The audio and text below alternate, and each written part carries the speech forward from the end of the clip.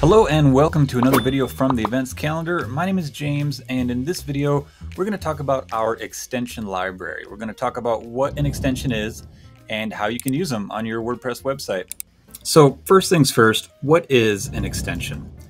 An extension is just what we call some of our plugins. So we basically have two classes of plugins. There's our core plugins like the Events Calendar, the Events Calendar Pro, Event Tickets, Filter Bar, etc. And then we have some plugins that aren't really part of our core offering.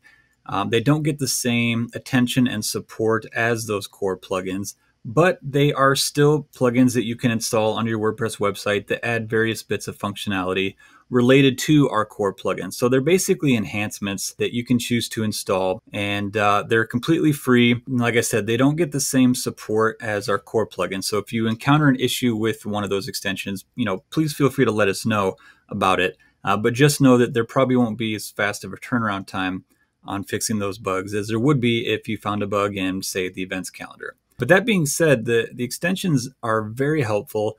Most of them have been created by our developers, and some of them have been contributed to by some of our customers. And we have a list of all these extensions that you can browse through. If you're on our website, theeventscalendar.com, you can actually just hop over to Products and click on Free Extensions.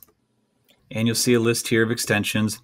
And if we click on one, we'll get some information about what this extension does, as well as a little blurb here, basically reiterating what I just said. We provide limited support for extensions, but you can still open a ticket over at our help desk if you encounter an issue with one of these extensions. But as far as how they work, they are, like I said, they're just WordPress plugins. So you can download it from here. Once you click the box here to acknowledge that you read this little message, you can click download, and it will download a zip file to your computer. And then you can go install that on your WordPress website, just like you would any other plugin that you might have downloaded from our website or anywhere else. You'll notice over here on the left side, we have some filters. So, you can browse extensions that are related to the events calendar or some extensions that require Events Calendar Pro. The one I'm looking at right now, members only tickets, this one requires Event Tickets Plus. You can see there's a lot of different filters you can use to search for extensions. I'm just going to go back to the main page. And I'm going to try out this extension right here, remove past events. So I'm going to click the checkbox and download it. Then I'm going to hop on over to my WordPress website, go to plugins, add new. I want to choose upload plugin. And I'm going to go find that zip file that I just downloaded. There it is. And we'll click install now. Just like any other plugin, we do need to make sure we click activate plugin, and we can now begin using this plugin. So I'm going to go back to the extension page and just read the description for this particular extension that I downloaded. Remove past events. So the events calendar gives you functionality to automatically trash or permanently delete events from your calendar that have passed a certain selected time. So these settings can be found in Events Settings General tab, Move to Trash Events Older Than, and Permanently Delete.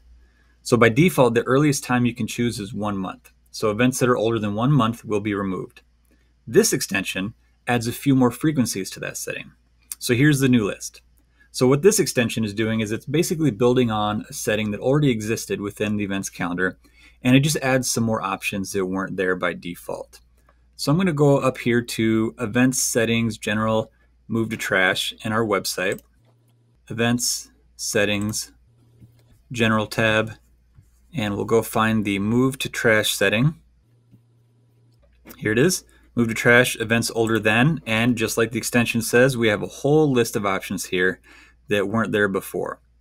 Before this extension was installed, 1 month was the only option we had. So this is just a great example of an extension that we didn't feel like it was probably worth trying to charge people for. It just adds a little extra bit of functionality that not everybody needs, but some people might need it. So we went ahead and made the plugin and put it on our extensions list, and it's available for anybody to go there and download it and add it to their website. So I highly recommend you check out our extension library. Again, you can find it at theeventscalendar.com, and under the Products tab, just click on Free Extensions and browse through the list and just see what is available out there. They're all free. You can download it and install it. Some do require some of our pro plugins, and so just make sure that you're aware of which plugins this particular extension is going to enhance. And like I said, if you do encounter some issues, please feel free to let us know. We might not have a super fast turnaround on it, but we will look at it and we will do what we can to figure out what's going on. So thanks for watching this video. Hope you enjoyed it, and I'll see you in the next one.